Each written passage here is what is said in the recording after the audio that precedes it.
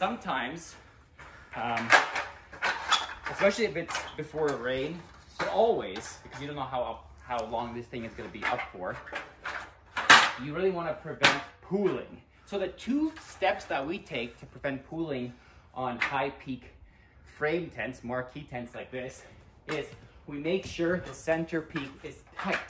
So you can see this is fairly tight, you know,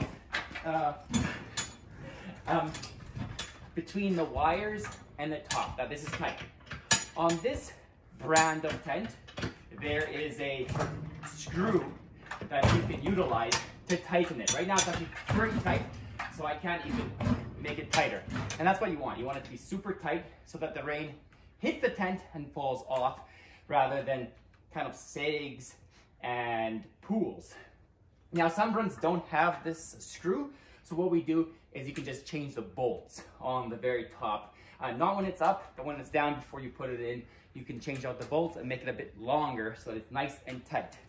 The second thing that we do, come with me.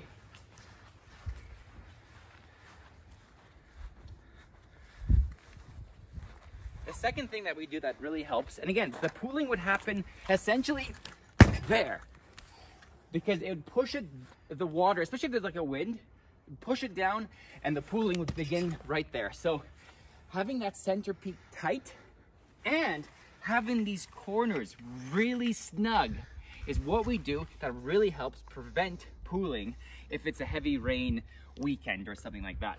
Make sure that these 2 fascias of the tent, or valances, are tight together, that it's not broken, and that it's tight down. I almost put my body weight down.